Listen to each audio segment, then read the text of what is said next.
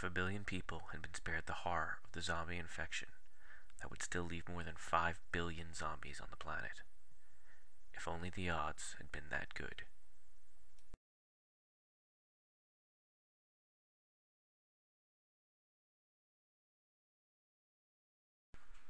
You play Apocalypse with a 60-card deck, which you can build out of any of the cards in the game. Every deck must have a stronghold, and only one stronghold. When you start the game, you put out your stronghold, you shuffle up your deck, and you deal yourself 8 cards. As the game goes on, you'll build a discard pile. You and your opponent are going to take turns. Each turn has 5 phases. The first phase is draw. You draw cards from your deck until you've got 8 cards in your hand. On the first turn, you've already got 8 cards, so you don't draw any. The second phase is occupation. You need to choose one location on the board, which right now is either of the 2 strongholds.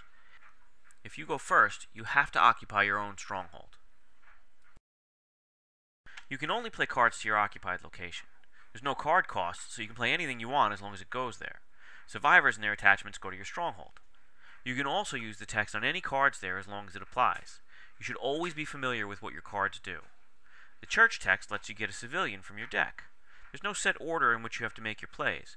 After using card text, you can play more cards, or vice versa. Let's move a few turns into the future. When you occupy your opponent's stronghold, you're going to play raiders. If you have any attachments or wild cards that work with your raiders, you can play them too. The next phase is scavenging. Scavenging helps you get cards back from your discard pile, and can be used as a strategy toward winning the game. Scavenging has a rule set all its own, so we've saved it for a separate video. For now, let's skip to the 4th phase of the game, which is combat. Every stronghold has access points. The first thing you do as an attacker is break up your raiders into attack groups. You can attack as many or as few of the access points as you want. As the defender, you now have to send your survivors to defend those access points. You can send as many or as few survivors as you want to each access point. You can even leave some out of the battle. Combat at an access point is called an engagement. You handle the engagements one at a time. West Trenton attacks at 1. Cinda's defense is 2, but she gets a bonus from the baseball bat she's holding. To find out the wounds, just subtract her defense from his attack. It's less than 0, so he didn't do anything. Now she gets to attack back. She attacks at 1 and gets a bonus from the bat. Wes only defends at 1. The difference between her attack and his defense is 1, so he takes a wound. That wound comes off of his value, which is 3, so it's not enough to kill him. We say he's wounded. When a character is wounded, it's recycled, which means you put it back under your deck. Let's move on to the next engagement, Civilian versus Cult Fanatic. The civilian player decides to play a trump from his hand. Trumps are purple, and they can be played at any time. The Stand Together trump lets the civilians in an engagement add their value to their attack and defense. Combat here works the same way as it did between Wes and Cinda. The Cult Fanatic attacks at 3. The civilian defends at 2, but gets his value added in because of the trump. Since the difference is below 0, the cultist could not hurt the civilian. The civilian attacks back at 1 and gets the bonus from the trump. The cultist only defends at 1. He takes 2 wounds.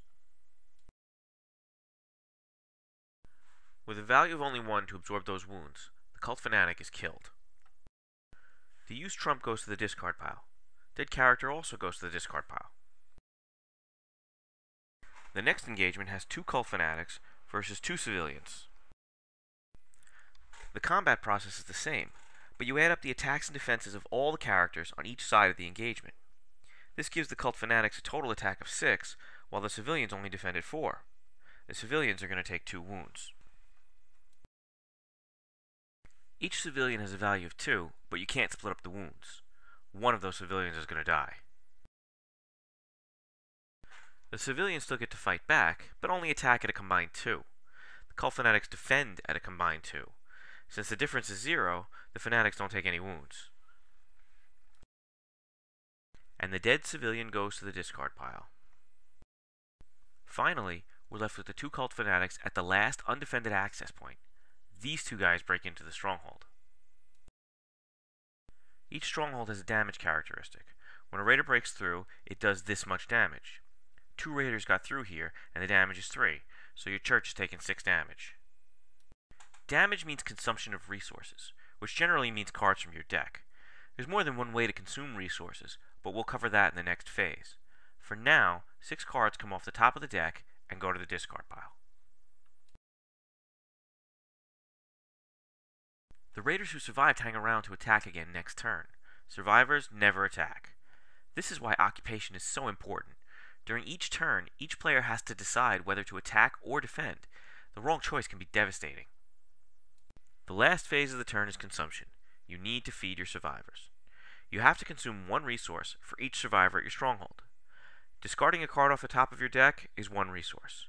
Discarding 2 cards from your hand is also 1 resource. So in this case, where there are 3 police officers, you can discard 3 cards off your deck. Or you can lose 2 from your deck, and then 2 from your hand for that last resource. If you don't like those options, you can also consume survivors for their value. Since a police officer's value is 3, consuming 1 of them covers all the consumption for this example. With a variety of cards available, Apocalypse is both expandable and customizable. Please visit our website at ninekingdoms.com, NINEkingdoms.com, for more information on the game, and check out our other instructional videos for scavenging in our expansions.